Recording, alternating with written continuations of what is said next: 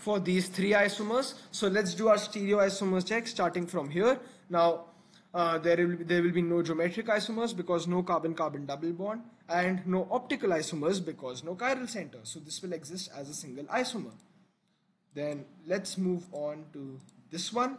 Then we have so there will be no geometric isomers because again no carbon-carbon double bond. However, if you see, the second carbon atom is a chiral center, so there will be optical isomers. Now I'm not drawing the optical isomers this time because you can figure that out on your own. I've already taught you how to draw optical isomers, but there will be 2 optical isomers, so then 2 stereoisomers for this structural isomer.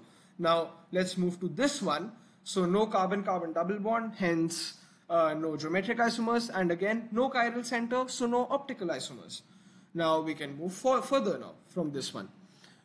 So what if we have, can we have a 3 carbon? I think we are done with all the 4 carbon atom chains. So can we have a 3 carbon atom chains? Let's see. So if we have an OH over here, and 1, 2 and 3, and what if we have 4 and 5? Okay, so we cannot have a 3 carbon chain in this case, because you notice that every structure you're trying to draw will not have a 3 carbon longest chain. This will the 4 will be the longest you can get. So we are done with the isomers. So let's count the total structural isomers first. 1, 2, 3, 4, 5 and 6. 6 structural isomers in total. And let's count the total structural and stereoisomers. So 1, 2, 3, 4, 5, 6, 7, 8. So this will become 8. So there are 6 structural isomers in total, and if we include both structural and stereo, there will be 8 isomers. So let me quickly do a 3 carbon check once again, because I don't want to miss anything. I want you to know everything in this one. So again we can have OH. What if I place OH over here, methyl, so 1, 2 and 3, 4 and 5. So I can have a 3 carbon chain, can I? Yes, I can have a 3 carbon chain. So we were wrong. There can be a 3 carbon main chain. So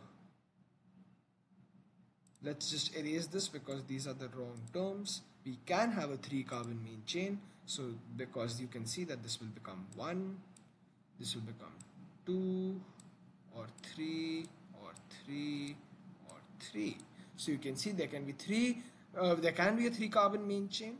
So if you see in this one, there will be 2 methyl groups on the second carbon atom and the alcohol group on the first carbon atom. So this will become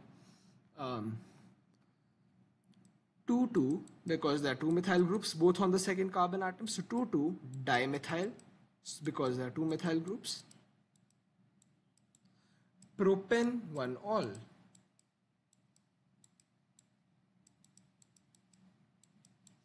And propane because 3 carbon atoms in the main chain.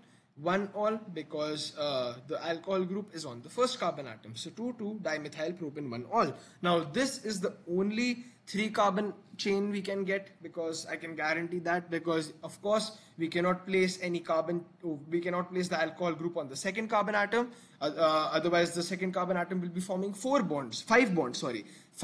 It's not possible. It can only form 4. So this is the correct answer now. So this is the only 3 carbon chain and 3 carbon main chain, sorry. And this will also exist as only 1 isomer, because you can see no chiral center, so no optical isomerism, no carbon-carbon double bond, so no geometric isomerism. So be careful about these isomers. You should not miss any. So again, total number of only structural isomers: 1, 2, 3, 4, 5, 6 and 7. And then total number of structural and stereo. So 1, 2 and 3, because 2 isomers here, 1, 2 and 3, 4, 5, 6 and 7, again because 2, 8 and 9. So there will be 7 structural isomers in total and 9 structural plus stereoisomers in total. So this is how we do isomerism in alcohols. Now let's move forward.